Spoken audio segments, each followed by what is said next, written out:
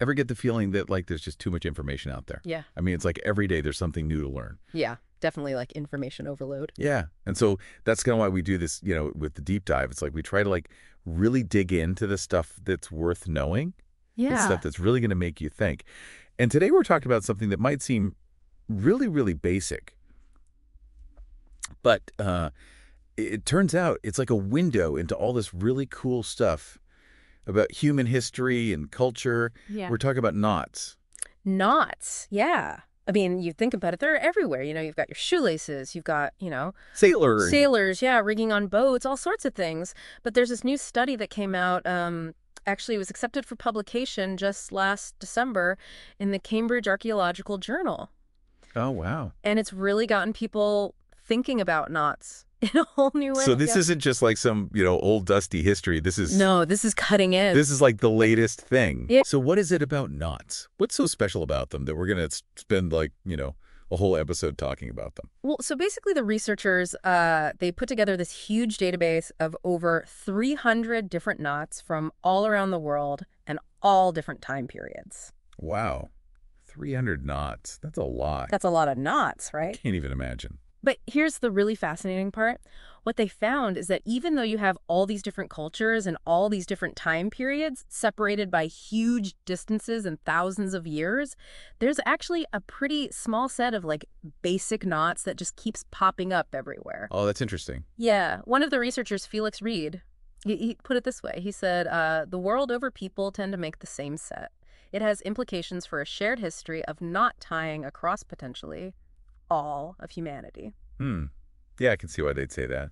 Like, if people all over the world are coming up with the same knots independently, that really does suggest that there's something kind of fundamental going on there. Absolutely, yeah. So, like, how do you even go about studying something like this? I mean, you were saying knots, they're made out of, like, string and rope that stuff decays. Right. It's not like pottery shards that are going to last for thousands of years.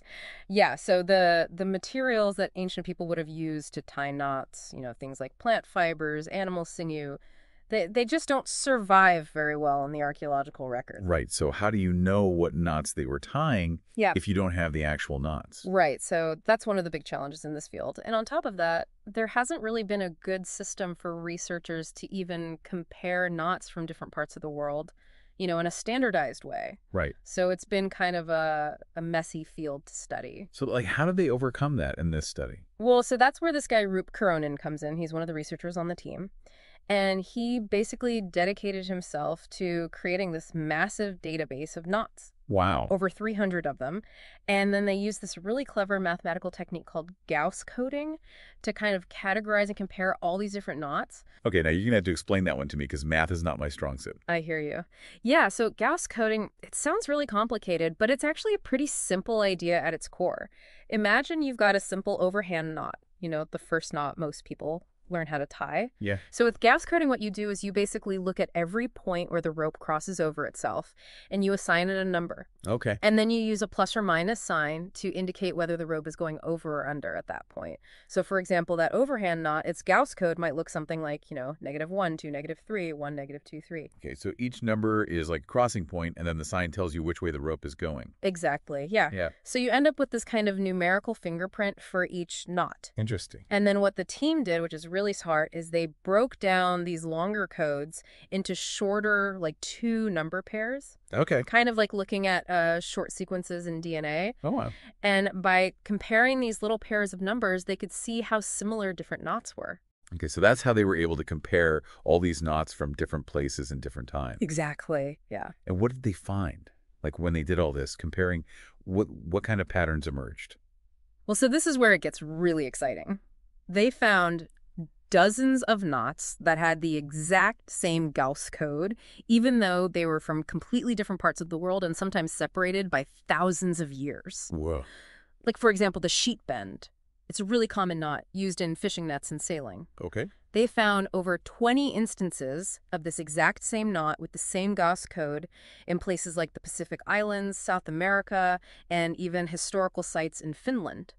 That's incredible. So are they saying that, like, people in Finland and South America were like trading knots with each other or something? The big question, right? How did the same knot end up in all these different places? So there's two main possibilities. One is what they call cultural transmission. Like maybe the knowledge of how to tie this knot was passed down through trade routes or migration or something like that. Right. But the other possibility is what they call independent invention. So basically, people in different parts of the world facing similar problems, like needing to join two ropes together or create a loop, they just independently figured out the same solution. So it's like, two people on opposite sides of the world inventing the wheel at the same time. Exactly.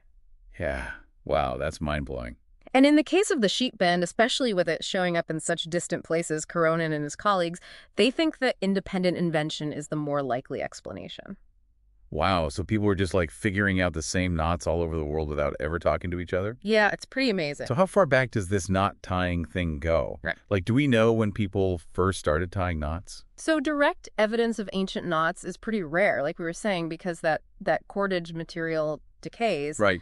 But there's some really interesting indirect evidence. There are these beads from Blombos Cave in South Africa. They're at least 70,000 years old. And archaeologists have looked at them under a microscope, and they found wear patterns that suggest that they were strung together using overhand knots. Oh, wow. So people were tying knots like way, way back. Yeah, at least 70,000 years ago, maybe even longer. That's crazy. So what does that tell us?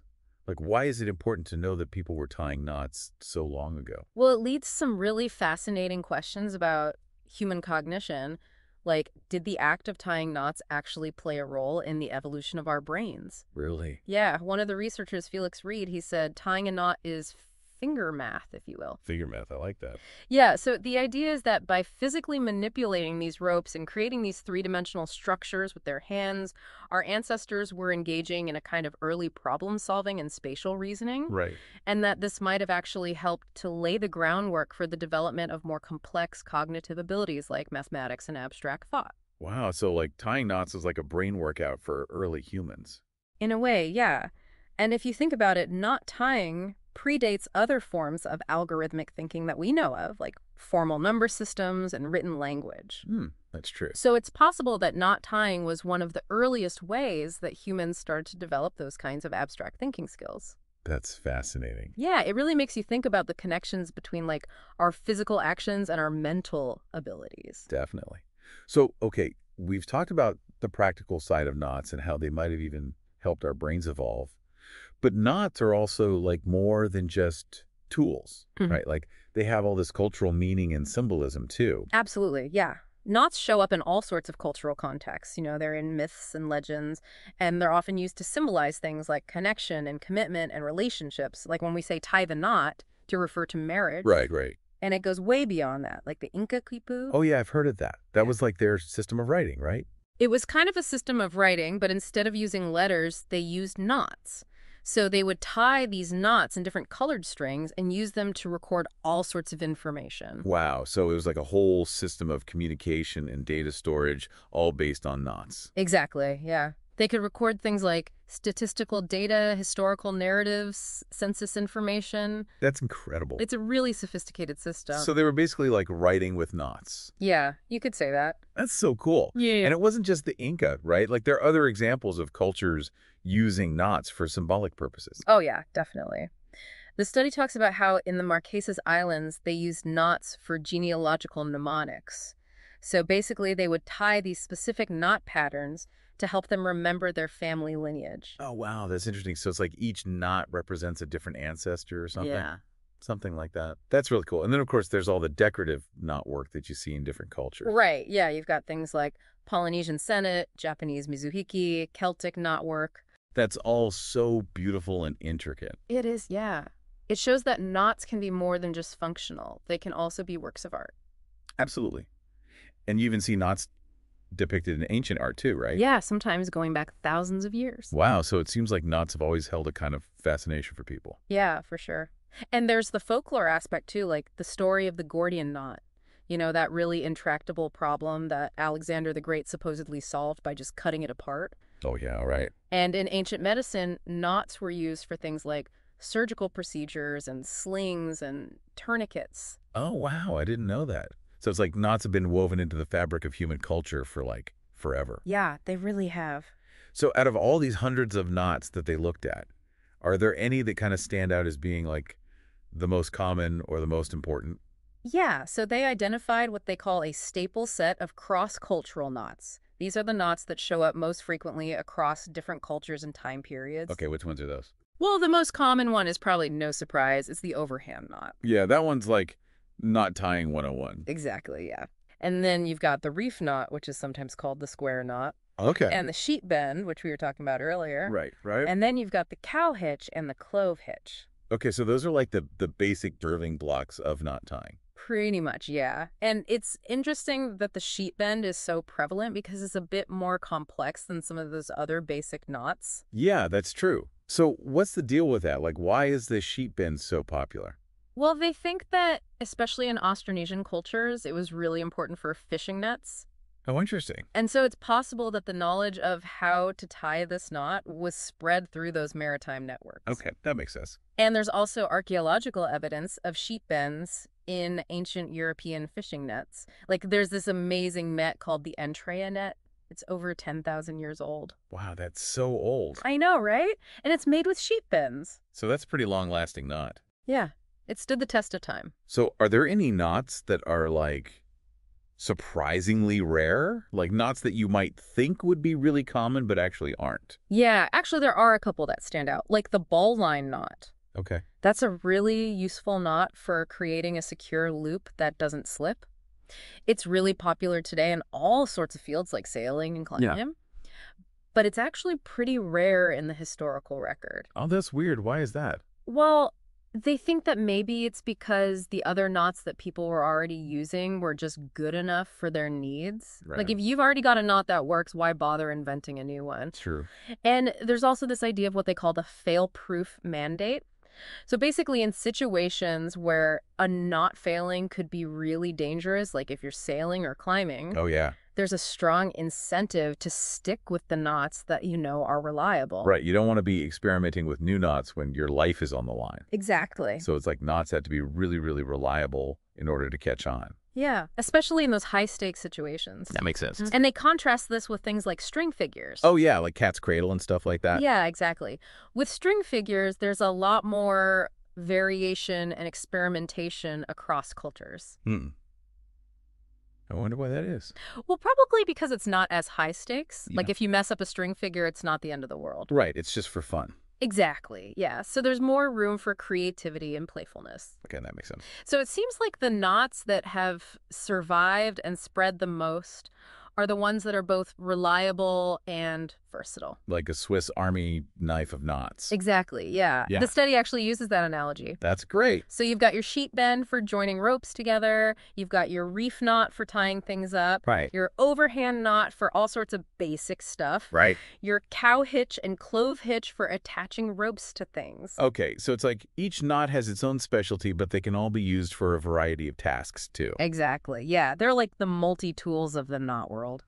I like that. And then you have more specialized knots that develop in specific cultures for specific purposes. Like the Samami people in Scandinavia, they have all these special knots for reindeer herding.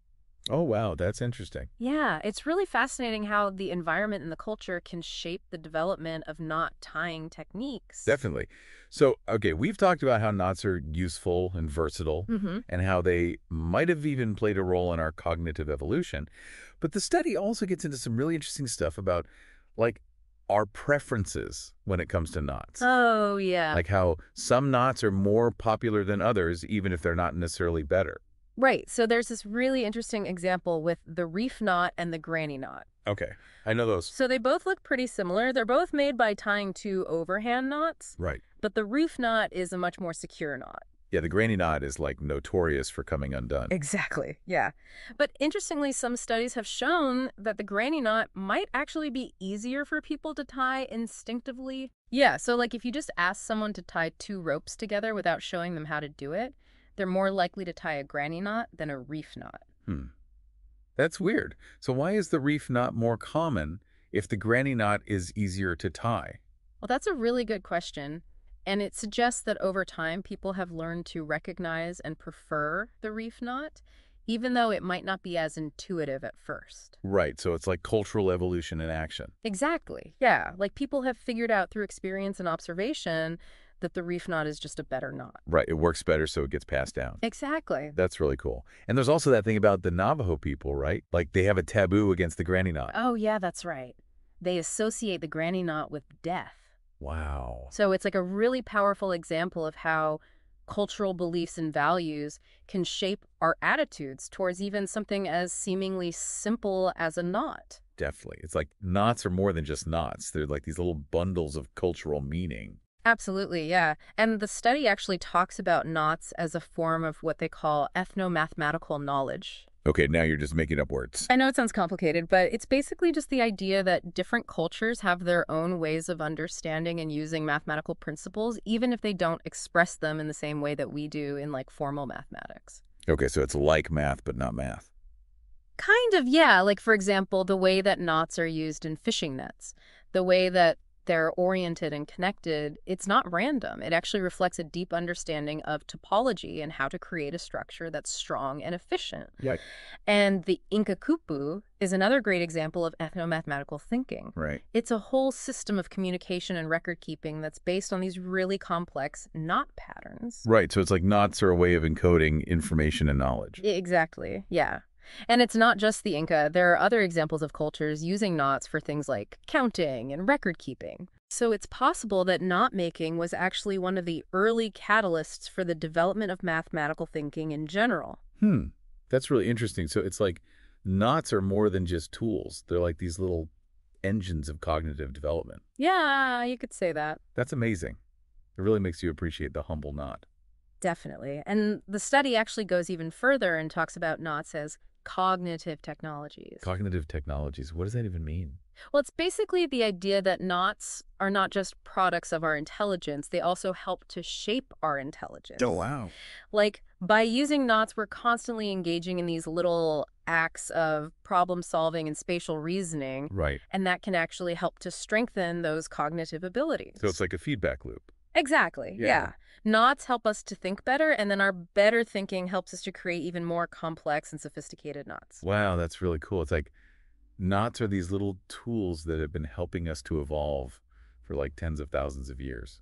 Yeah, and the fact that there's this core set of knots that's shared across so many different cultures suggests that they've been really important for human innovation and progress. Right. It's like they're these little building blocks of civilization. Exactly, yeah. And it really makes you think about all the other seemingly mundane objects that might have played a similar role in shaping who we are. Right. Like what other hidden histories are lurking out there just waiting to be discovered? Exactly. Well, I think we've just about untangled this knotty topic. I think so. Thanks for joining us on this deep dive into the world of knots. It's been really eye-opening. Yeah, it's amazing how much you can learn from something as simple as a knot. So next time you tie your shoelaces or see a knot in a piece of rope, take a moment to appreciate the long and fascinating history that's tied up in that little loop. Absolutely, yeah. It's a connection to our ancestors and to the shared human experience. Thanks for listening. Thanks for having me. And we'll see you next time on The Deep Dive. See ya.